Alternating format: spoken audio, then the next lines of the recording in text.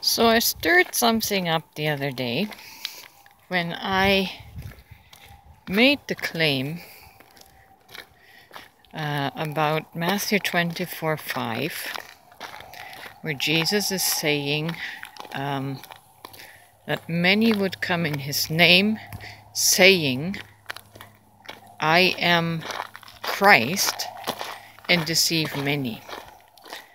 And from the consciousness and perspective that I have now, the understanding that I have now, I interpreted that to mean for the many to be the Christians that would come and say that Jesus is the Christ, right?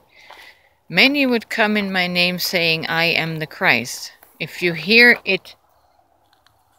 Jesus speaking this, many shall come in my name saying, I am the Christ. I, Jesus, am the Christ.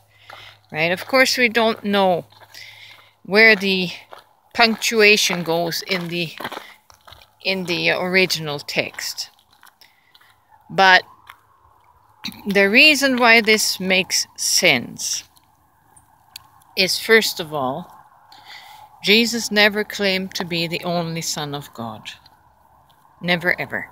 In fact, when he was confronted by the Pharisees, who wanted to stone him because, and this was their accusation, because you being a man make yourself God, that's why we want to stone you. Jesus countered the accusation with Psalm 82:6, in that he says, have I not said, all of you are gods, and all of you are the offspring of the Most High?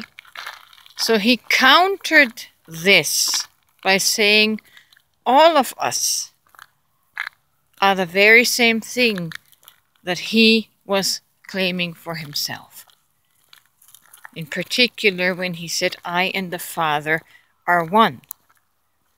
And when he said to Philip, Philip, have I been with you for so long, and yet you have not seen the Father? Right? He wasn't saying that he exclusively was God, that he exclusively was the express image of God.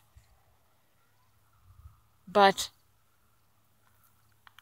in that time, this consciousness that is present upon the earth now was not there, and certainly not in those who translated the Bible. So we have this very strong language that makes Jesus the exclusive Son and image of God, which does not fit with the rest of the Bible, with the rest of the context, because if Jesus indeed is the one and only Son of God, then the manifestation of the sons of God cannot take place, because those sons of God don't exist, right? The exclusivity of handing Jesus the divinity, the sole divinity, cancels out the possibility of the sons of God manifesting in the earth. That very thing that all of creation is groaning for and wants to be delivered into, right? So Jesus cannot be the only Son of God. He cannot be the only one to say, I and the Father are one, meaning I am God. That's not what he meant. He expressed, it's a funny kind of way of saying it, but he expressed that God is all, and all is God. This grass is God. This dog is God. God is all of creation. Right? It isn't just one thing or just one man that appeared in history. God is everything, and everything is God. Jesus understood this. That's why he could say, I and the Father are one.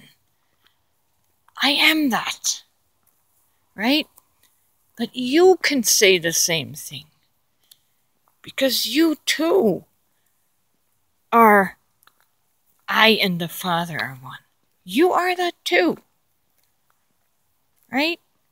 So the way Scripture has been interpreted and translated to this exclusiveness of Jesus makes humanity and creation irredeemable.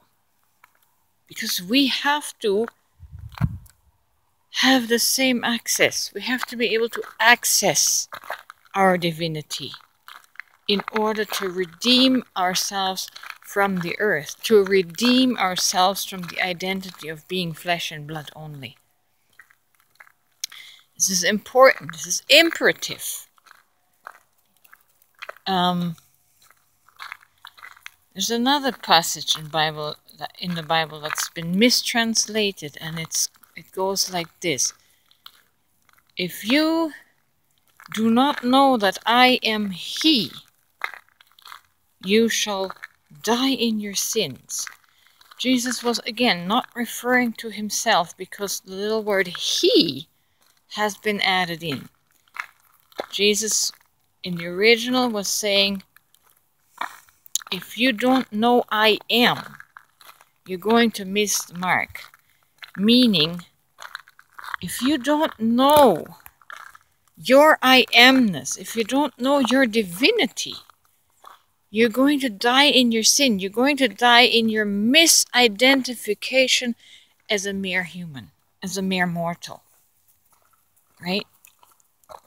When you realize and self-realize as I am the divine,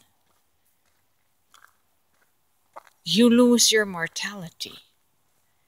You lose your identity as a mortal. Because now you are God having a human experience. You see the difference? If you do not know I am, speaking of you, you are, I am, you will die in your misidentification as a mere mortal. You are divine, just as Jesus was divine. He is no more, no higher than you are.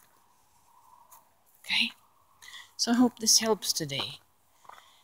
Furthering consciousness, expanding consciousness. I want to expand your consciousness beyond that of a mere human mortal. You are divine. You and the Father are one. You and the Father are the same. You are divine. You are God.